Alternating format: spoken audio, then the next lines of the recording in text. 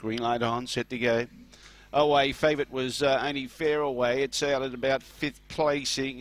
Where is it? Yeah, 3rd placing. Out in front, Wacky Perro's got the lead. Very hard to catch. Talkin' Tiger around the outside, winding up as Wheels of Fire, giving Wacky Perro 3 lengths. Didn't handle the bend that well, but it's charging out after Wacky Perro.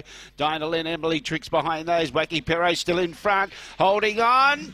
Oh, tight. Wheels of Fire or Wacky Perro, not sure. Emily Tricks behind those. Lectra Saint was there in 4th placing. Then in turn behind those, Dinah-Lynn, Dream's Choice. Talkin' Tiger was at the tail end of the field with Emily Hulk. It's a real tidy, this one.